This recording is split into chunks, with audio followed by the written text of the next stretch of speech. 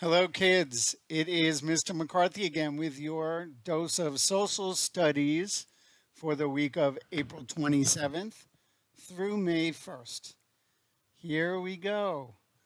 We're going to take a look at newspaper number 22.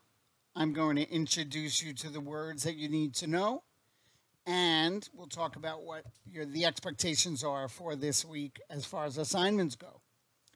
Here are our words to know for this week's periodical: boycott, chemist, intermingle, migrant worker, mural, Nobel Prize, ozone layer, physics, strike, and union. Yeah, let me head over to our assignments. You are going to read all the articles in Studies Weekly, week 22. You're going to answer the questions at the end of each article.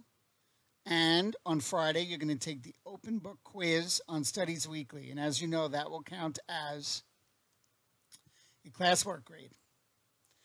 So I'm going to show you again how you can access the periodical. I made it really easy for you. It is available on Studies Weekly, but it's also available right here on my page. So you've already clicked on lessons for April 21st. You clicked on social studies video. That's what you're watching now. Here's where you could get the periodical over to the right. You can pull this up and read it on your own, or as you know, you can read along while you have the website read to you. We are going down to week 22, and week 22 is on contributions to American culture by Hispanic Americans. So this is where you can press play in order to have the website read to you, right over here. And instead of doing that right now, what I'd like to do is watch a video on Cesar Chavez.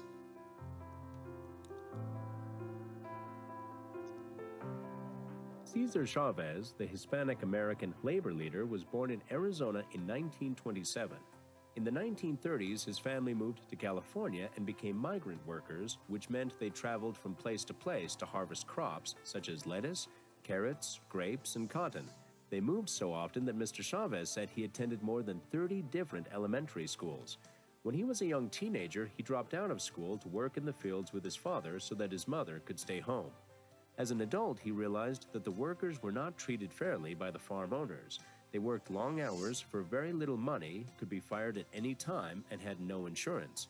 He read about how people tried to change things in other places. He especially liked the way Mahatma Gandhi, a leader in India, had worked to achieve independence for his country without using violence. This is what he wanted to do: make working conditions better for migrant workers peacefully. Cesar Chavez organized the National Farm Workers Union. Many of the Hispanic migrant workers joined. They would go on strike or refuse to work unless farmers would sign a contract promising better pay and living conditions. Mr. Chavez also asked people not to buy crops grown by those farmers. The most famous strike was against the grape growers. It lasted a long time, but finally the growers signed contracts. Cesar Chavez died in 1993. There are even parks, roads, and schools named for him. They remind us of the hard work and success he had in helping the migrant workers.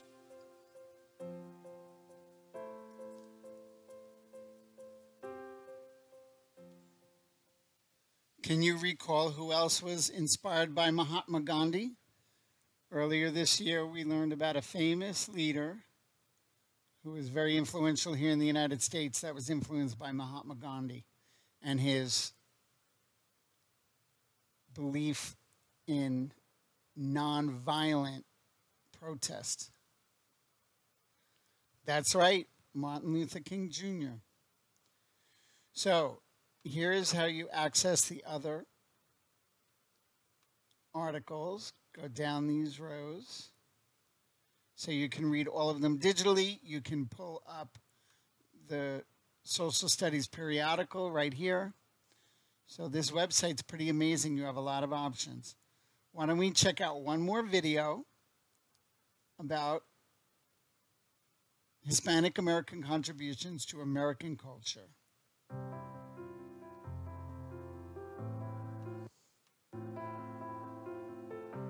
The only group of people who are truly native to America are Native Americans.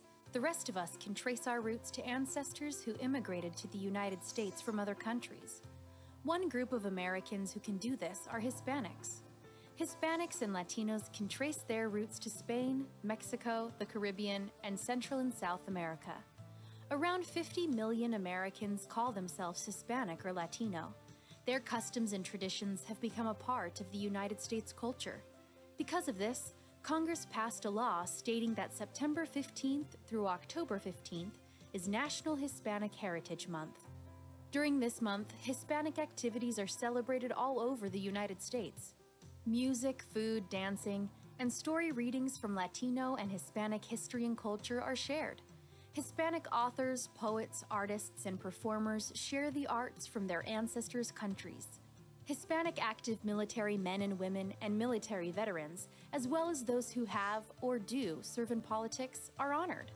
Government organizations like the National Archives and Smithsonian Institute joined together to recognize the many generations of Hispanic Americans who have added great things to our nation and society. National Hispanic Heritage Month starts on September 15th and not September 1st because 5 Central American countries celebrate their independence around that day. Those 5 countries are Costa Rica, El Salvador, Guatemala, Honduras, and Nicaragua. So if you're of Hispanic or Latino heritage, remember to show pride in who you are, especially between September 15th and October 15th.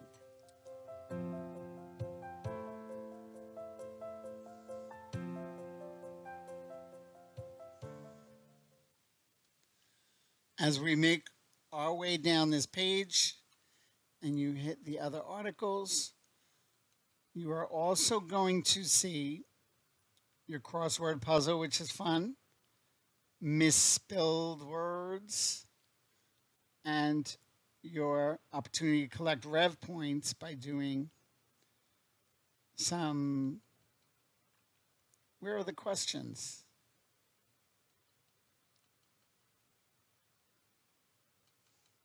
There you go. Here are your trivia questions as well.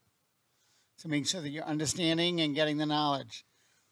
One other thing that I would like to remind you is that the test will be made available to you on Friday, May 1st.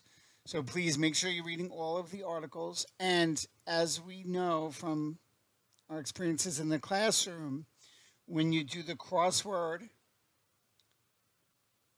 this word list right here is really good clue as to what kind of questions they're going to ask you about on the test. So you want to make sure you're paying attention to this word list as well as the one at the beginning of this video. So guys, I'm going to take you on a little bit of a field trip now to the Castillo de San Marcos, and I will say adios. Muchas gracias. Today we are going to explore the oldest masonry fort in the continental U.S., Castillo de San Marcos in St. Augustine, Florida. It's very cool!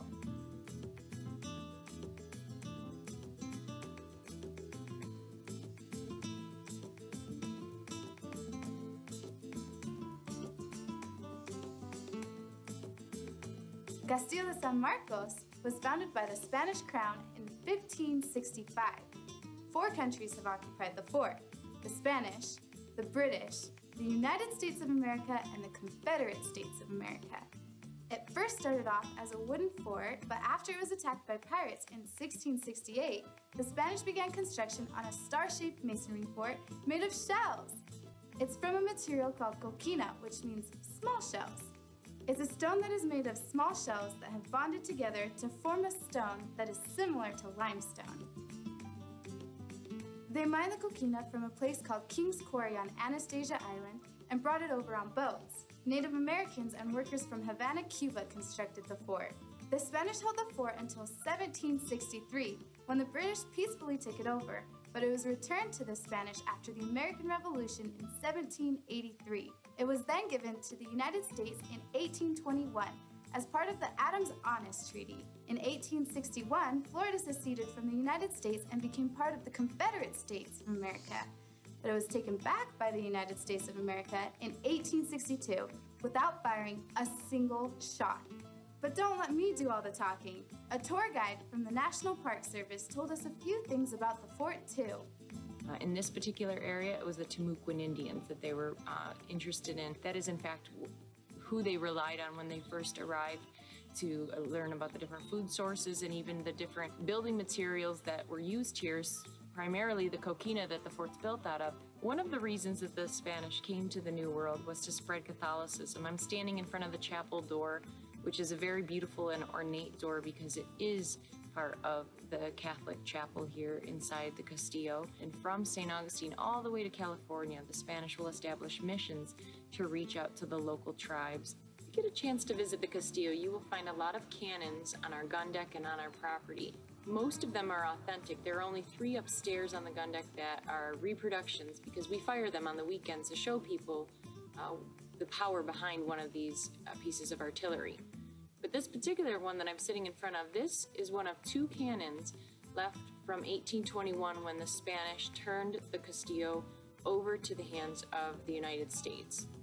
This is the lavatory that the Spanish designed to flush. Yes, believe it or not, even back in the 1700s, they had flushing toilets.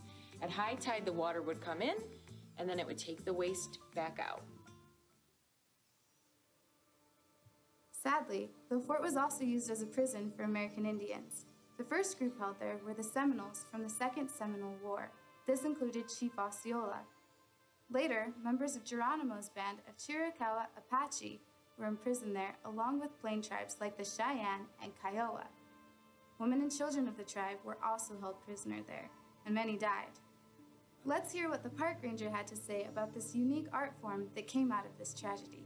It's a very sad story for many of them, but it's well journaled through a series of pictures that we call ledger art because it was taken from ledger books, but Captain Pratt gave them paper and pencils and let them produce their own artwork to tell their story both on the plains and the journey that they were taken from there to here and what the years while they were imprisoned. And that's one really excellent primary source that we have to tell that part of the story. Thank you for visiting Castillo de San Marcos with us. See you next time on Studies Weekly Adventures. And remember to keep exploring!